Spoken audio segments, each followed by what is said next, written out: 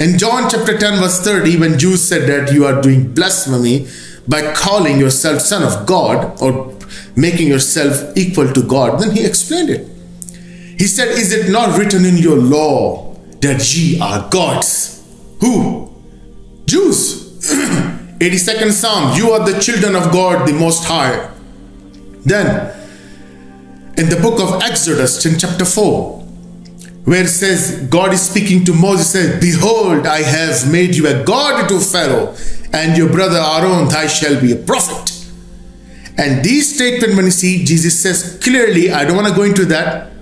And then after that, they will start picking stone against them. They said, as many good works, I'm reading John chapter 10, verse number 30 onwards. As many good works I have shown you from my Father. And out of from which good work you are stoning me for?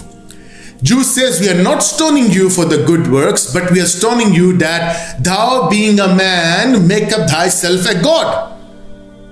What Jesus said after that? Jesus says, yes, I agree with you. As you Christians says, no, yes, this is what it means, no. Then he says, it's not written in your law that ye are gods. And he said, whom the word has come, say ye of him whom the Father has sanctified and sent into this world, thou art blasphemous, because you said that you are son of God, which is nothing. Because you are being called gods in your Bible. Who? Jews. This is the explicit statement of Jesus Christ in a defense of this ideology of being, son of God. So, son of the Most High. Then what happens after that? You will get, angel said to Mary, mark my words, from here you have to be very attentive. Angel said to Mary that your son, he will take his father's throne, David, and he will rule over the house of Jacob forever, and his power or whatever his ruling will be forever. I would like to ask these Christian missionaries, which throne of David was given to Jesus Christ at his time? Give me one quotation from the Bible. Which throne of David was given? Which ruling was given to Jesus Christ over the house of Jacob in the Bible? Please quote me one verse, and that is enough. Trust me, guys, in the Bible, it's all opposite. Angel said to Mary that your son will get his father's throne, David's throne, in other words, and he will rule over the house of Jacob, meaning the children of Yaqub, Jews, forever. You know that house of Jacob, they put him on the cross, and Jesus said, my own receive me not. Then the throne of David, that throne of David, Pontius Pilate, the pagan, was sitting and was interrogating Jesus Christ, instead of Jesus Christ would interrogate him according to the prophecy. So where is the truth? When they was having midnight trial, when they brought him to Sanhedrin, Jews charged him that he's claiming to be the Son of God, which is blasphemy. And then he explained them, Jews, I don't want to go there, but when they took him to Pontius Pilate, over there they changed the charge and they said he's claiming to be the king of the Jews. And then Jesus Christ said to Pontius Pilate, my kingdom is not of this earth. What angel said? That he will take his father's throne, or your son will take his father's throne, David, the throne of David. And he will rule over the house of Jacob forever. Jesus Christ said, my own received me not. Where is the ruling? And according to you, these Jews killed him on the cross. The chapter is even closed. It is Islam which came to the rescue.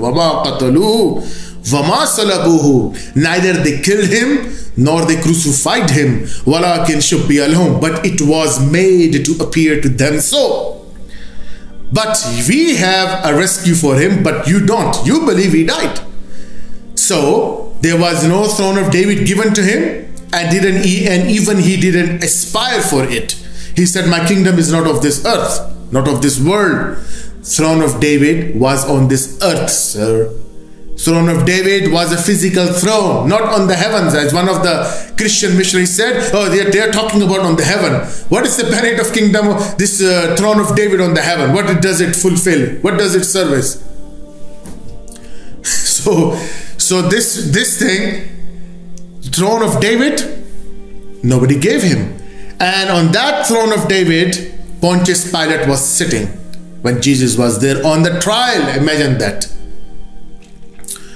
And then 70 AD, when Titus kicked all Jews out and destroyed the second temple, he took that throne of David, a rock or a stone, and he brought into Ireland. Then from Ireland it went into Scotland. From Scotland came back to Ireland. And then from Ireland it came back to, oh no, it just went back to Westminster Abbey, the Royal Parliament in England, United Kingdom.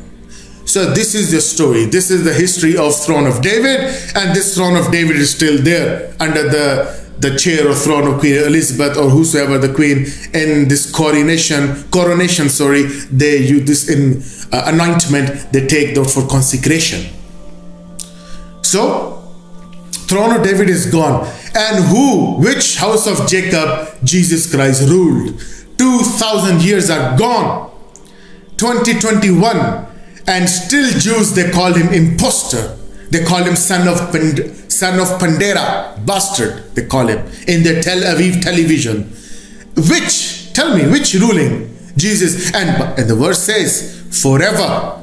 Forever means till you're born, till your death. Forever means forever, not there's a complete, respite or interval between those two eons or eras. No, it doesn't mean that. Prophecy says your son will take your father's throne, David, which was not given to Jesus, and he didn't aspire for it, and he will rule over the house of Jacob forever, which he didn't rule because those house of Jacob, they put him on the cross to get rid of him. And Jesus said from his own mouth, my own receive me not. Whatever as they say gonna rule it. Hosanna, the son of David, he was caught and put on the trial. And then the prophecies further says, and his ruling, his kingdom will be forever till end. Which ruling of Jesus? 2,000 years are gone. Who is ruling in Israel? Who is ruling in the rest of the world? New world order, Antichrist, Dajjal. And still, Jews are waiting for their Messiah, which they think is a real Messiah, Mashiach. They call this their Mashiach. And Islam and Christianity both together says no. That will be Antichrist, Masih ad-Dajjal. So this was a message to my viewers. Ask these two questions to them, and which sense these two prophecies were fulfilled. Wa akhiru da'wana anil hamdulillahi rabbil alameen.